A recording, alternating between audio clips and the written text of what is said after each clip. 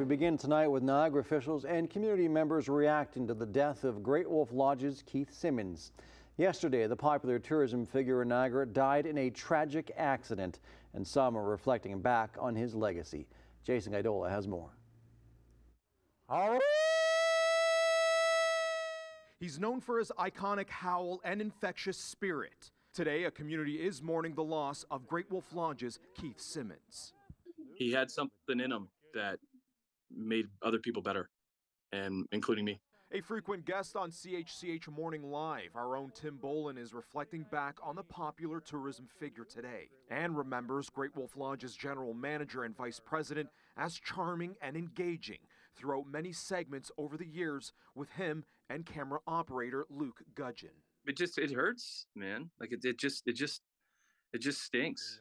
Ripley Entertainment confirmed Simmonds' death today, telling CHCH News the Jim Pattison Group, Ripley Entertainment Inc., and Great Wolf Lodge of Niagara Falls are deeply saddened by the loss of their passionate leader, Keith Simmonds. We extend our heartfelt sympathy to Keith's wife, Toby, and his children, Ben and Nick.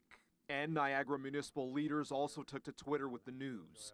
Niagara Falls Mayor Jim Diodati wrote yesterday, heartbroken to learn of the tragic accident this morning in which Keith Simmonds lost his life. Condolences to his family, friends, and the Great Wolf Lodge Wolf Pack. Rest in peace, Mercer. You will be missed. St. Catharines Mayor Walter Sendzik added, heartbroken, a real class act. He will be missed.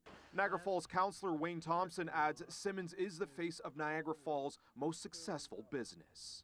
I just called from the mayor, and he told me that Keith Simmonds has been killed by a vehicle.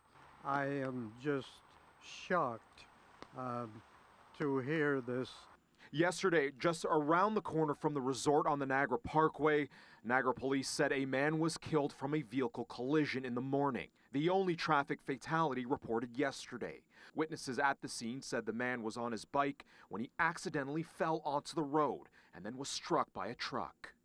Bolin saw Simmonds as the brainchild in the resort's atmosphere and growth. He says he was also on the ground with guests, including Bolin's own family. The whole family, so yeah. I brought him. Welcome back to the lodge.